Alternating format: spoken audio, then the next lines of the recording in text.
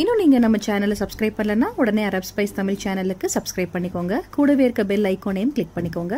அப்போ தான் நாங்கள் போடுற வீடியோஸோட நோட்டிஃபிகேஷன்.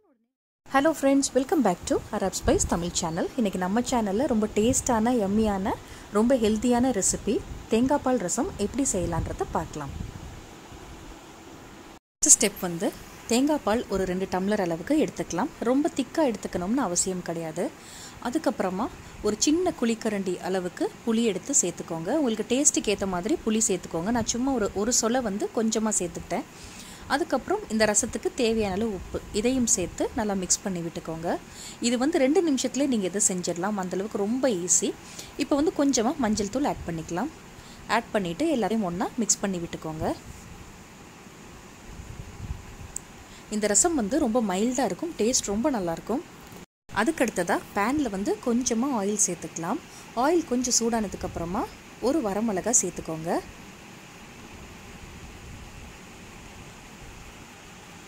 வரமிளகாய் செவந்துடுச்சு. இப்போ ஒரு 1/2 டீஸ்பூன் அளவுக்கு கடுகு உளுந்த பருப்பு சேர்த்துட்டு ஒரு கொத்து கருவேப்பிலை சேர்த்துக்கலாம். இந்த தேங்காய் பால் ரசத்துக்கு பெருங்காயம் சேர்க்கணுன்னு அவசியம் கிடையாது. அதுக்கப்புறமா நம்ம இப்போ சேர்த்து வச்ச மிக்சரை இப்போ நம்ம கலந்து வச்ச மிக்சர் இதோட சேர்த்துடலாம். சேர்த்துட்டு இது ரொம்ப நேரம் கொதிக்க வைக்கணும்னு அவசியம் கிடையாது. லேசாக கொதிச்சா போதும். இப்போ மூடி போட்டுட்டு கொதிக்க விட்டுருங்க. இப்போ பாருங்கள், இந்தளவுக்கு கொதி வந்துடுச்சு. தேங்காய் பால் ஊற்றிருக்கனால ரொம்ப நேரம் கொதிக்க வச்சிங்கன்னா டேஸ்ட் வந்து நல்லா இல்லாமல் போயிடும்.